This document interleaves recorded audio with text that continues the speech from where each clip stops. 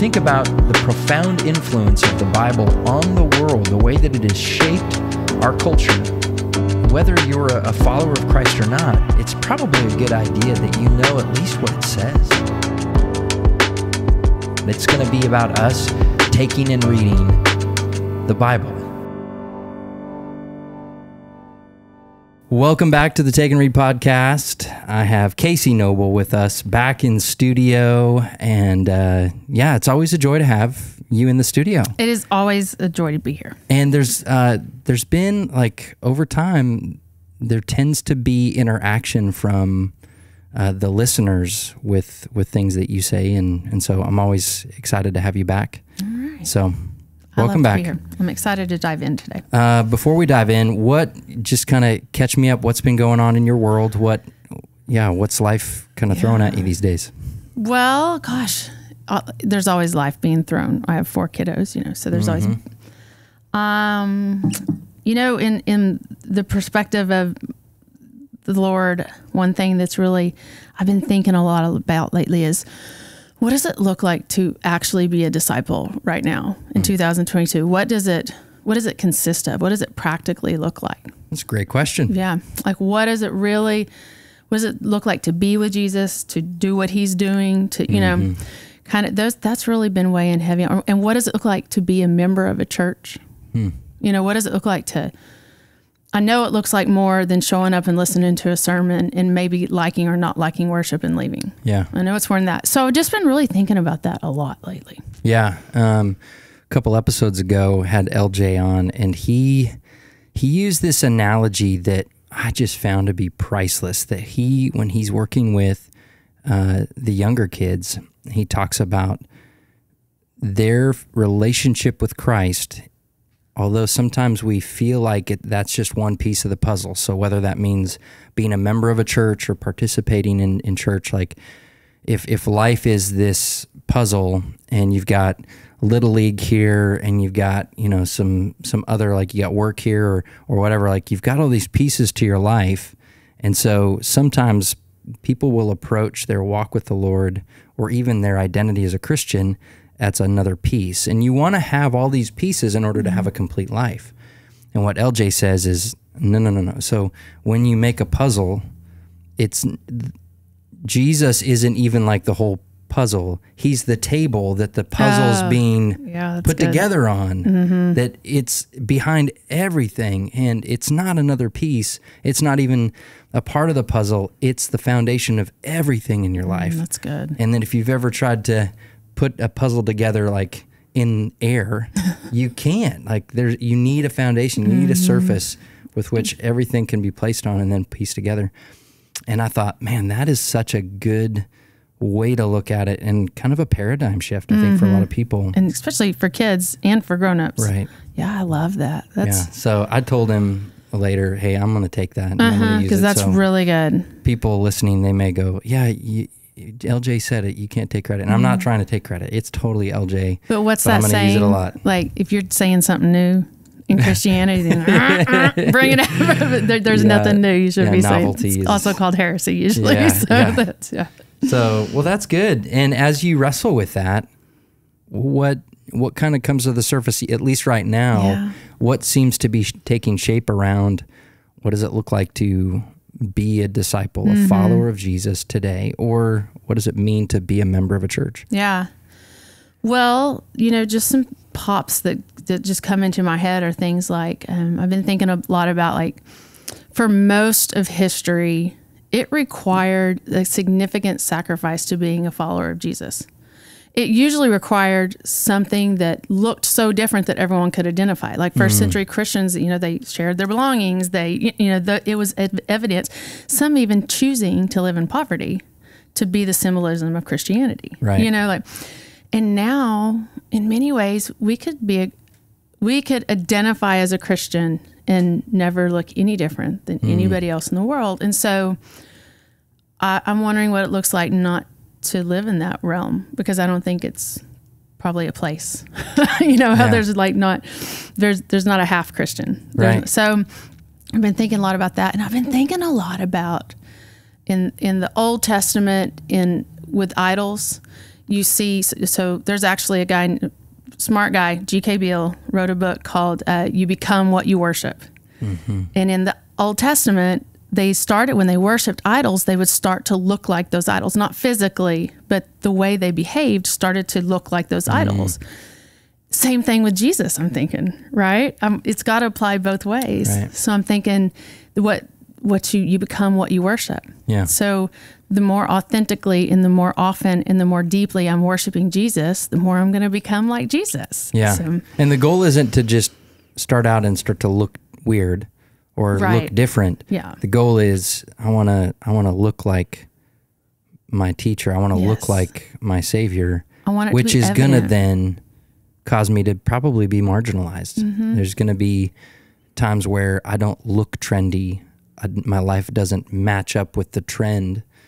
And in reality, that's okay. Yeah. It's a hard line because you're like, you're right. I don't want to just be weird. Yeah. I'm not just going to do things to be, but if I'm choosing the things that Jesus chose, it's going to be different. Yeah. So I've just been thinking about that. That's good. Yeah. That's good. Yeah. Well, what we look at today, we're going to encounter someone in Scripture who wrestles with the same question. And I don't know if you knew that, but here we go. We're in Mark chapter 10. We're in Mark. And we slowly but surely, we make our way ever so carefully through the text. And so we're in Mark chapter 10, and we're looking at verse 17. And this is kind of a bigger pericope of text. So we've got several verses because there's quite a kind of a more narrative scene that occurs. And so we'll take a look at the whole thing, and then we'll kind of true to form, we'll stick with our pattern of what does it say, what does it mean, and then why is it significant for us today. So here we go. We are reading out of the English Standard Version, the ESV Bible. And so if you're following along and you notice things are different in yours, it may be just a different translation. And that's just a good place to kind of hang out and force yourself to kind of think through as you hear it from us and as you read it in your own text. So here we go, starting in Mark chapter 10, verse 17. And he was setting out on his journey. This is Jesus. He's the he. So, and as he was setting out on his journey, a man ran up and knelt before him and asked him, "Good teacher, what must I do to inherit eternal life?" And Jesus said to him, "Why do you call me good? No one is good except God alone. You know the commandments. Do not murder. Do not commit adultery. Do not steal. Do not bear false witness. Do not defraud. Honor your father and mother." And he said to him, "Teacher, all these I have kept from my youth." And Jesus, looking at him, loved him and said to him, "You lack one thing. Go, sell all that you have and give to the poor, and you will have treasure in heaven, and come, follow me." Disheartened by the saying, he went away sorrowful, for he had great possessions. And Jesus looked around and said to his disciples, "How difficult it will be for those who have wealth to enter the kingdom of God." And the disciples were amazed at his words. But Jesus said to them again, "Children, how difficult it is to enter the kingdom of God. It is easier for a camel to go through the eye of a needle than for a rich person to enter the kingdom of God."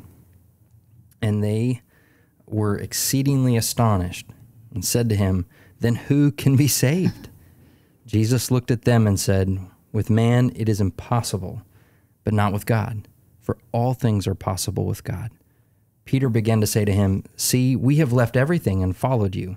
And Jesus said, "Truly, I say to you, there is no one who has left house or brother or sisters or mother or father or children or lands for my sake and for the gospel, who will not receive 100-fold now in this time, houses and brothers and sisters and mothers and children and lands with persecutions, and in the age to come, eternal life. But many who are first will be last, and the last will be first." Whew, there's a lot there. There's a lot. There's a ton there. So let's just kind of start from the beginning. Do we understand the scene that's happening here? What's playing out? Do we know who's there and kind of what's playing out? What do you see?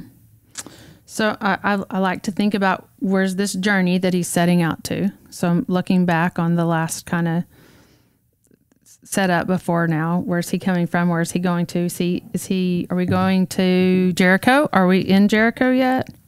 It looks like they're not quite there yet. Judea. So his face is set upon Jerusalem, though, right? We're going towards Jerusalem. Yep, he's in the verses following this. It says, and they were on the road going up to Jerusalem, and Jesus was walking ahead of them. So, yeah, they're still on their way to Jerusalem, and they're getting much closer. Yeah. So he's just setting out on the journey, and a man runs up. So, everything's packed up. They're ready to go. They're heading on to the next place, and this guy understands him to be a teacher, and he calls him good teacher. So you've got this young man, and he has great possessions, we understand from the text, and his interest is in eternal life.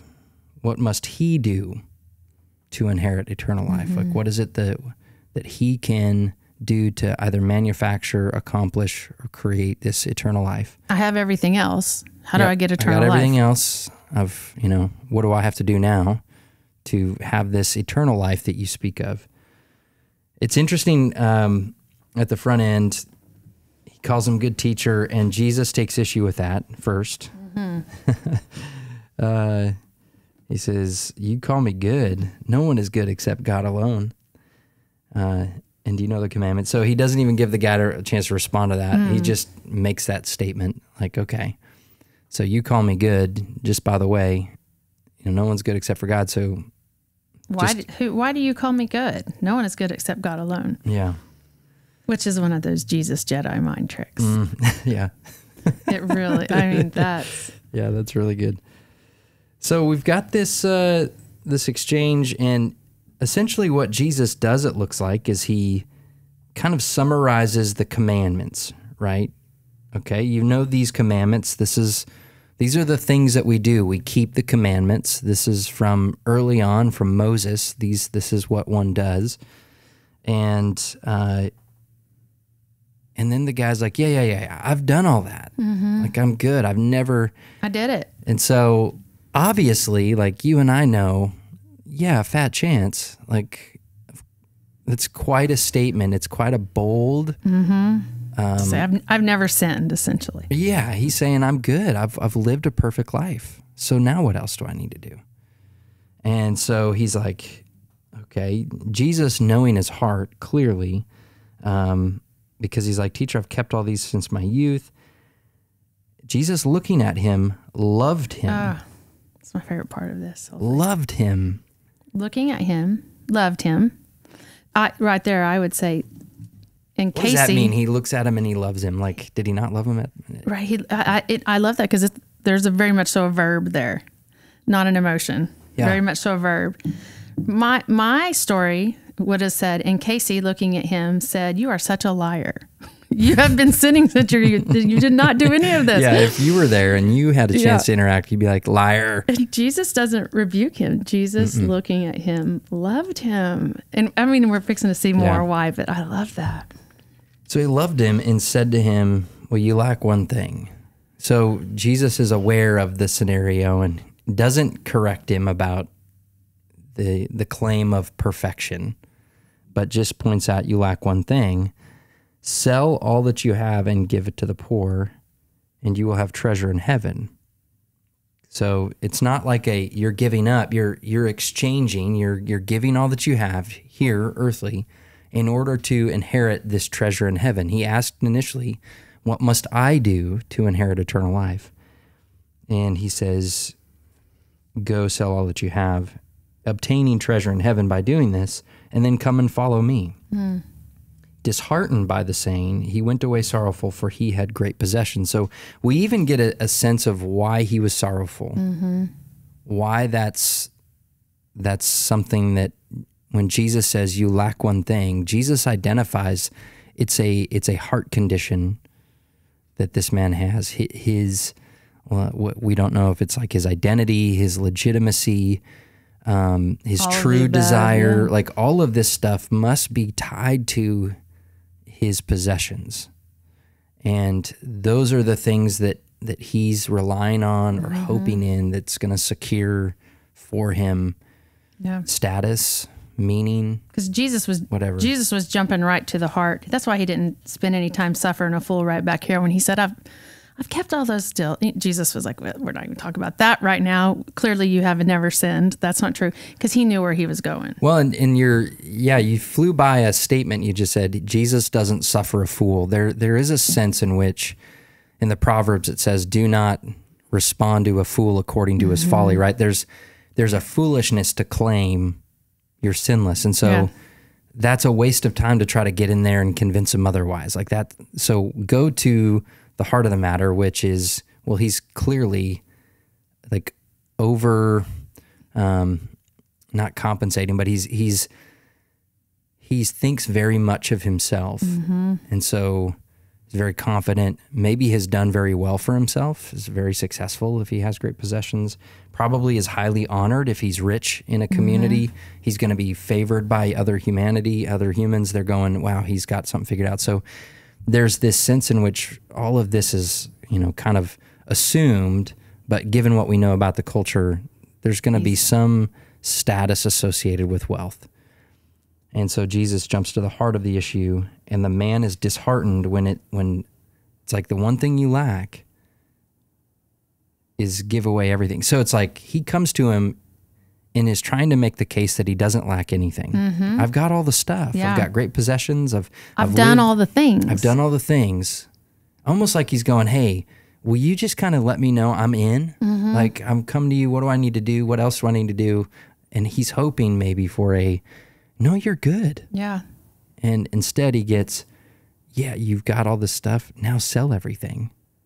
You'll obtain treasure in heaven. Now follow me. And he just can't do it. And it's funny because it's evident where we're going. We can see this hindsight's 2020. As soon as he says, good teacher, what must I do to inherit eternal life? Because right then he's seeing Jesus as teacher and not savior. So we're already seeing a glimpse of this. And then when Jesus rolls through basically the 10 Commandments, right? And the man saying, yes, God is my boss. I do everything that God tells me to do. I follow and obey God. And then instantly Jesus kind of jumps on him. When we turn it and we see God may be your boss, but I'm not your savior. Your belongings are your savior. Yeah. And we see that really quickly. His savior is his stuff, his possessions, who he is in the world. The things that he gets when he walks down the street and people bow to him as a rich young ruler. And there's also in his question an assumption that he can do something to save himself. What must I do to inherit eternal life? There's something I can do to secure this eternal life. And he would have known, as a Jewish guy, he would have known how you inherit. You keep all the rules and you do it perfectly. That's so. Yeah, there's either yourself is the savior, your stuff is your savior, but your security and your significance is wrapped up in your stuff and self. Like that's what's on display here. And Jesus, man, just nails it, right? Yeah. Of course he does, because he's Jesus. All right, so then now we move to kind of the second half where this dialogue and this engagement with this young man is finished. Yeah. The man leaves. He's disheartened. He went away sorrowful, for he had great possessions. Eyes, Just disheartened. Now Jesus looks around and said to his disciples, so now he's going into teaching mode. They've all probably witnessed this episode. They're all getting ready to hit the road, right? They're getting ready to hit the road. This guy runs up, he has this dialogue. The guy leaves just disheartened. And it's almost, you get the sense also here that the disciples, the way it says, and Jesus looked around, that the disciples were like, and adding what we're going to read in here a little bit, the disciples like, what? Wait, hold on. What, and Jesus? He's kind of looking around, seeing their faces. They're like I've got to address this. Hold on. He's like, all right, let's unpack this. So he says, how difficult it will be for those who have wealth to enter the kingdom. Not impossible, notice, just how difficult it is. And the disciples were amazed at his words. So something about that, they're like, okay, so it's going to be tough for rich people.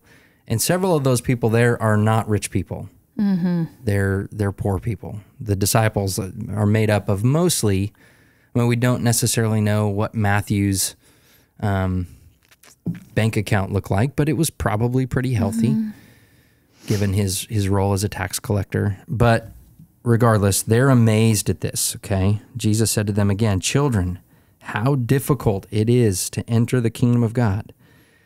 And then he gives this kind of analogy. It's easier for a camel to go through the eye of a needle than for a rich person to enter the kingdom of God.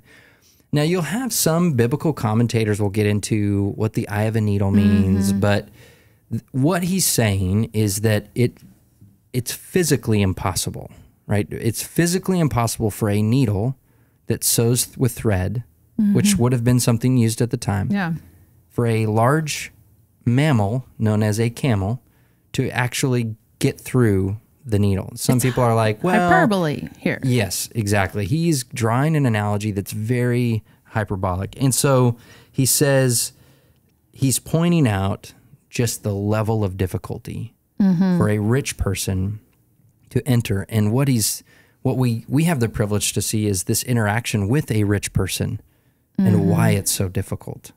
We just watched it. Yes. Because there is this tendency to put our confidence in our wealth. It causes great confidence. Yeah, confidence, maybe comfort. Like we don't want to give up stuff because we like this lifestyle. And so we're very kind of short-sighted in that, well, this life is really all we got. And so it masks a lot of pain. It masks a lot of needs that we can Band-Aid with our ability to spend. Gives us a sense of maybe status and value, meaning, purpose. And so there's a lot of stuff that comes with wealth. And at that time too, obviously. Right. But because wealth would have been a signal that someone was holy and being rewarded. Yeah. Though not true. Yeah, and I would say even today, we're not getting into this just yet, but there is something to be said about status and that we are drawn to it. We want some of it ourselves, maybe because of the access it gives us, the accolades. Seems like it's going to give you friends. Yeah. Maybe comfort, like life becomes easier and less hard. So we're truly trying to fill up some emotional buckets and some kind of value buckets with it. And so Jesus is drawing out that point with this analogy of a camel and a needle, and that this kind of idea of entering the kingdom of God. So being within God's kingdom and being one of his subjects, it's very difficult for wealthy people. And they were exceedingly astonished and said to him, so this is why they're astonished, then who can be saved?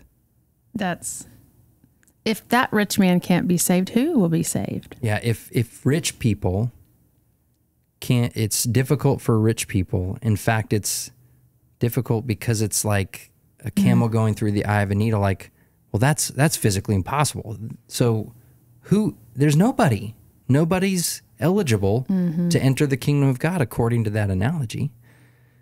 Because maybe even if you have a smaller amount of wealth, depending on the size of the needle and the camel, it doesn't matter. Yeah. There's no needle that can allow any camel to get through it. So it doesn't matter the discrepancy there.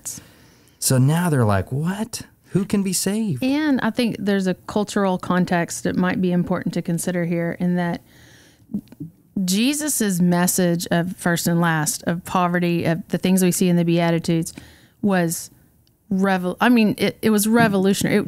It was preposterous. Yeah. That one would be blessed and be poor. It wasn't just unusual, because if you were wealthy, if you had things, you were being blessed. Yeah, it's a completely upside down, which some people have described it as it's completely bizarro. It's upside down from any of our cultural values or standards. And so what Jesus is saying here is it would have been bizarre then too. Yes, not just in American Western so. Culture, but because we can see wealthy people sometimes And even I think people who aren't Christian can look at some wealthy people and go, man, that man's completely void of any moral value, you know? But at this time, that wealth would have held pretty giant significance. And even they're seeing it here. Yeah. They're saying, yeah, so they're like, okay. They're blinded by it. And this is exactly where Jesus wants to go. I think that, I'm guessing that he knew he would be approached that morning as they're heading out on their journey by a rich guy. And I think he knew this was all going to play out, and this is exactly where he wanted to go with it, because the first question was, what must I do? What must a man do to obtain eternal life? How do we inherit this? Well, what do we have to do and posture and manufacture and develop and make happen so that we can get salvation? Basically, how do we earn this? How can we make it happen? And he's drawing the disciples to the point that they go, well, then it's impossible. No one can. No one can. And Jesus says, truly I say to you, or they're like, well, we've left everything. We're following you, and we've left everything behind. Good old Peter. And he's like, well, good. We're good to go. Yep. I mean, because we've given up everything. We have nothing. So you're not talking to us, right? Jesus? He's like, truly I say to you, there's no one who's left house or brothers, no one who's left all their stuff for the sake of Christ and the gospel, who will not receive 100-fold. So this idea of treasure, giving up treasure now, obtains for you something down the road, like 100-fold, whatever you feel like you're sacrificing in this life for Christ and the gospel, he assures you it will be returned to you 100-fold. But the point that he makes right after they're like, this is impossible. With man it is impossible, but not with God, for all things are possible with God. Which is juxtaposed to the man's question at first. Right. Which Jesus could have said, what must I do to inherit eternal life? Oh, nothing. You can't do anything. You can't do anything. You just need to trust the Lord. But with man it is impossible, but not with God. So it's interesting there that Jesus didn't just respond shortly. And clearly, from the very beginning, he's not responding shortly and clearly. Nope, he's not, or directly. He's drawing out, who do you call good? Implying, you're right, because I am God, which he's then implying to the disciples, therefore it's possible for me to accomplish this on your behalf, right? You say, I'm good, well, only God is good. Well, he didn't like correct him like, no, don't call me God, or don't call me good. He's like, well, you call me good. That's only God in that category. And guess you're what? You're not wrong, right? I love it because when we look back through here, this whole point that's kind of in this second part after Jesus has the second section, if you will, it's a continual effort of the disciples still not getting it and recognizing how helpless they are, that it has nothing to do with them. Like we see this, let the little children come to me that we saw before now that we're seeing, because, you know, a little child only comes to Jesus to get the blessing and nothing else. Right. They give nothing. There's nothing they can give. And we can see the disciples still aren't getting it. They're still thinking it's still it's something that I do. It's something that I enter. It's something of being status. It's something of having status, rather. We just see this through this whole second part, that it's a reiteration of, it's not about anything that you'll do. It's just about what I'm going to give you. Yep. You know, and then that's what ends right here. That we're fixing to hear his third time that he denies it, and we're going to head into the last part where he sets his face towards Jerusalem. And it's almost like that's what he's closing out with. He's closing out with this to say, it's not about what you have. It's not about what you'll do. Nobody on this earth will achieve anything that's the way you think it's been going. Yeah. You know? And he kind of summarizes the teaching with, in verse 31, but many who are first will be last, and the last will be first. So there is a complete upside down ethic and value system and a hierarchy in God's kingdom that is so counter to anything we experience in humanity. And it's one of those things that just never goes away. This faulty thinking on what is valuable, what is good, who matters and who doesn't matter, social structure, authority, power. Like, it's just every age wrestles with this upside downness, even in the church. And it's never changed. Right. And so it's This just isn't antiquated in its notion. super, super sobering where, like, okay, so as we wrestle with this, is there anything, like, as you stand back and kind of look at the whole thing, there's kind of two scenes that we see play out in this text. There's one with the young man, and then there's one with the disciples.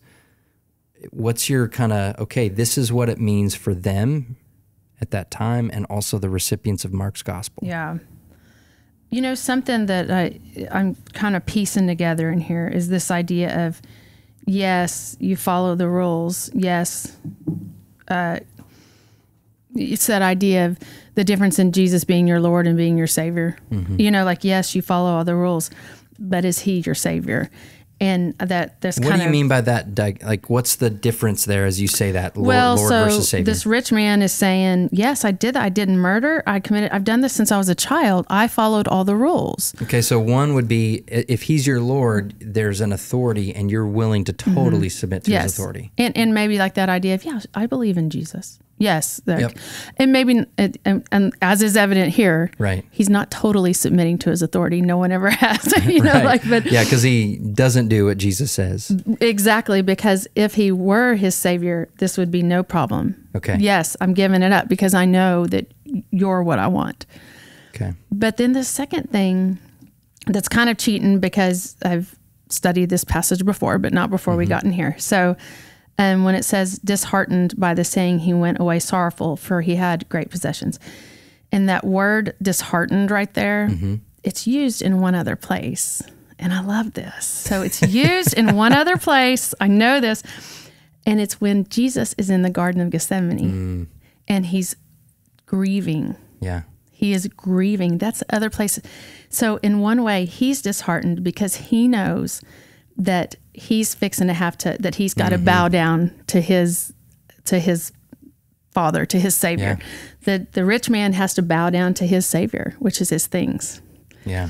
And Jesus, same place, is fixing to bow down to his Father. Yeah. But it's the real deal. You know, you see that kind of, one has fallen victim to the idol, and the other one is in the authentic Lord. Yeah. And just that runs through this whole thing for me, is that they're seeing for the first time maybe the idea of everything that was in their culture that said the more you have, the more status, the more power you have.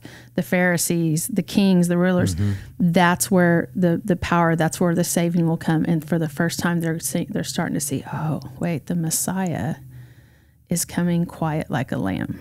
So this is a confrontation of our entire human value system and kind of our societal hierarchy.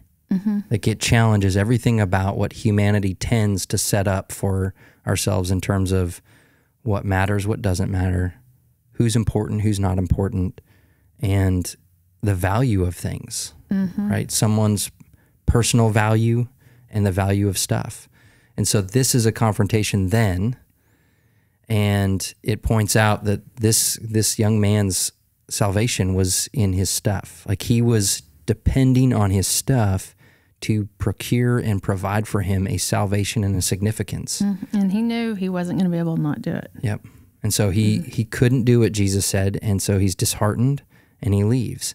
And then he has this dialogue with the disciples that is around that same idea that's now confronting their assumptions, which is a very human way to see the world and reality. And he's confronting some basic assumptions they have about who's in and who's out. Because who matters and who, you know. They were amazed when Jesus, so we aren't amazed by that, right? To me, that's not amazing. Right. How difficult will it be for those who have wealth to enter the kingdom of God? Yeah. That's not amazing to me, right? But it was amazing to them. And it says not only amazed, but astonished. At one point. They were astonished. It was contrary to everything that had ever been taught. Oh, wait, hold on. You know, it was completely contrary about how it was. I think of like the hand gesture, just like what? mind blown, right? That's what's happening for them. They are amazed. And so it's confronting them. It's also going to confront those that are receiving this gospel as it's being circulated. As Mark is trying to, based on Peter's teaching, explain life in the kingdom, membership in the kingdom, who the king is and what he demands. And what is this kingdom? Yeah, and so there's this new value system that's being, expressed here. And we're fixing to see it play out in the first century church in big ways, when people were willing to be poor. Yep. In order to be part of this kingdom. Give up all they had to live in common and all this kind of stuff that was about to play out. And so it confronts them. And I think where we experience that meaning, and the significance that we find in this, is it similar? Does this confront us the way that it confronts them? I think it does. I think it does, but man, Chad, sometimes I think we're in a worse off place, because we know that the wealthy man won't be saved. Right. We know this stuff. We're aware of that. And yet we're happy to close this book and go get into our car and live a comfortable life for the most part, and have stuff like in the United States. We live, even if you think you're poor in the United States, you live in the top 5% in all of the world in terms of stuff and wealth. And so we're a very abundant country, and it's very difficult for us to let go of our stuff. And it's not a sin to be wealthy. No. It says that. It's a hindrance to be wealthy. Yep. It's a great challenge if you're wealthy, because it's easy. It's very tempting. The human heart will latch on to that wealth and allow it to have a meaning and an importance in life and an attachment that God knows our hearts are drawn to that stuff. And so it becomes, not impossible, but certainly a hindrance and a challenge. And this is trivial, but we see it every day. I'll expose my heart in this. Like, the way I get up and get dressed is that's so simple and shallow and vain. But the way I get up and get dressed, if I'm examining the depths of my heart, there's a bit of a savior. I'm relying on that in some ways. I realize that sounds really small, but there's no small sin. There's no small idol, that in the worst of my days, that idol is very evident. That the way I look and how I present myself is how I want people to form an opinion about me, rather than based on who I am in Jesus Christ. Yeah. And that's a simple thing, but it's small on the good days, but it's not small on the bad days. Yeah. And it's evident and it's gross. So that little shallow, insignificant thing can pervade in my entire life. Yeah. And so I think the comfort I see from this text is when we look at this and we go, okay, he says that it's essentially that it's impossible. What he's saying is impossible is that we could somehow think that we are worthy or deserving of any kind of salvation, that we could somehow earn it, manufacture it, be eligible for it. And he says no. And he's like, yes, this is impossible for humanity, but it's not impossible for God. And at the beginning, this guy was right to identify Jesus as good, because he is God and he is capable, even though we're not. And so even as we approach a text like this and we go, woo, this one hits home. I've got some hard issues around my stuff, around my money, the way that I see it, my relationship with all of my stuff. I got some issues, but praise be to God that Jesus paid it all, and he's doing a work in me now and will continue to do a work in me as I trust in him, because he's not only my Lord, but he's also my Savior. And I believe that attachment to my belongings. Yeah, he's going to save me from that. Yeah. He has paid for that. And what peace in that. Yeah. Because the truth is probably anyone who's listening in America would identify with the rich young ruler. Yeah, for sure. I'd have a hard time laying down everything. I would. Good stuff. Really good. All righty. Well, Kasie, for it. Thanks so much for being here. Thanks for jumping into this text, and thanks for dropping some cool, like, hey, by the way, this disheartened word, check it out, also happens in the Garden of Gethsemane. Yeah. So if you're listening, go check that out and see what Jesus is going through. And so a little description of what disheartened looks like. If you're tuning in and you have questions, if there's something that came up out of this text, maybe something we didn't say or look at, there's a lot to cover here. And so if you want to chime in, leave comments, smash the like button, subscribe, and then, write comments and leave those. My hope is that dialogues start to happen based on these episodes, and people start to engage with each other as they wrestle through the text. Take it in to your family, to your friends, and have that discussion. If you have questions for us, please email me at takeandreadpodcast@gmail.com. I can also send any questions you have for Kasie. I can send them her way. But thank you so much for checking it out. And if you enjoyed it and if you like it, please share it. Tell other folks about this, because my goal is that we get more and more people taking and reading the Word of God. I want to give a shout out to 22 Beans. Thank you so much for their support. You can go to 22beans.com and go order some yummy coffee. You can also check out some merch there. I have 3 styles of hats there. I'm not wearing one now, but I've got 3 hats there, so that also helps support the podcast. Thank you so much for being here, Kasie. Yes. And for all of you out there, go take and read. Blessings.